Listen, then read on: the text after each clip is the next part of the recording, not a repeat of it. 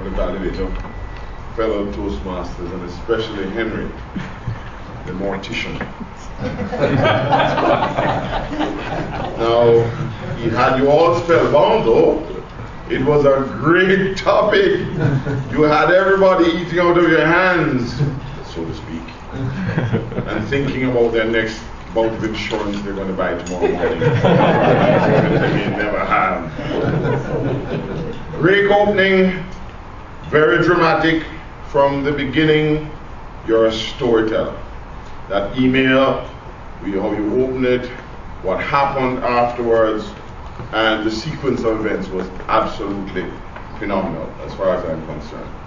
Then you turn to the graph, and I heard oohs and ahs and wherefores, and you really had the audience begging for more or not begging for more, I don't know. Maybe it was Friday the 13th, I don't know. The color scheme was complementary, black and white. I don't know if you chose that deliberately, but it worked.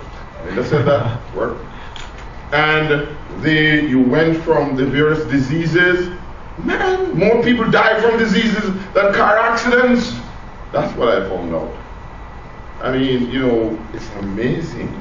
And the airplane is still safe. But then you went to natural disasters. And then you went on and you gave us painlessly, made us aware of how we could die. I loved it. You reminded me of Vincent Price. And I saw a movie the other evening called 1,000 Ways to Die. Have you ever seen it? Oh, see it. Henry Lou is the director.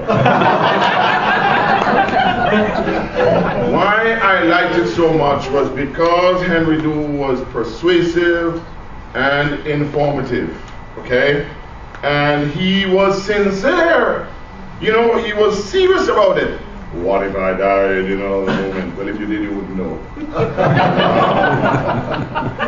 Did he take advantage of the body language and vocal variety? Of course he did. Absolutely.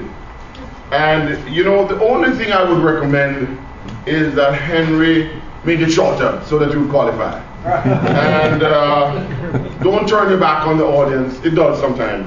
And finally, let me tell you, that quotation was fantastic. But he has a lot of money, so you won't worry about how he dies. Thank you very much. Give him a